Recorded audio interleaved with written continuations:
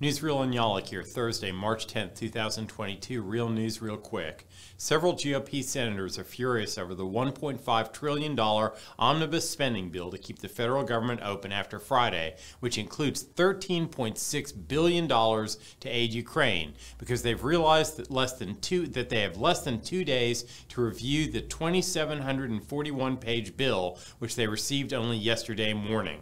Any one senator could filibuster to prevent the passage. The battle for Kyiv rages as Russian tanks are within a few miles of the city outskirts, though Ukrainian forces repelled initial assaults to the west and east of the capital. A Russian colonel died in an ambush after his tank column suffered heavy losses. The Biden administration will extend the mask mandate for public transit and airlines for another month from the March 18th end. Kentucky Senator Rand Paul said he'll force a Senate vote next week to end all mandates.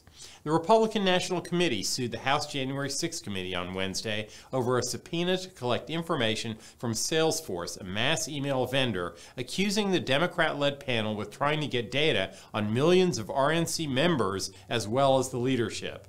A bipartisan group of 21 congressmen demanded that President Joe Biden give them more information where nuclear talks with Iran are going. They're demanding a stronger agreement with Tehran than the U.S. government made during the Obama administration and expressed concerns that the Islamic Revolutionary Guard Corps will no longer have a terrorist designation.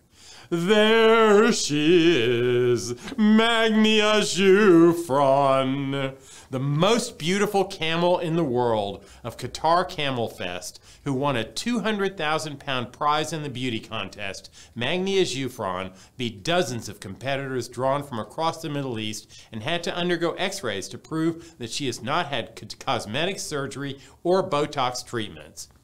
Major League Baseball and its locked-out players ended their bickering and approved a new contract. The deal will save the 162-game season, which will open on April 7th, a week after the original opening day. And finally, Whiskey the Labrador dog cost his owner more than $8,000 by flooding the kitchen when he turned on a cold tap while his owners were out of the house. Aviva, a major insurance provider, has said it handles over 800 claims every year involving dogs causing damage to homes. And that's the way the world is. See you next time.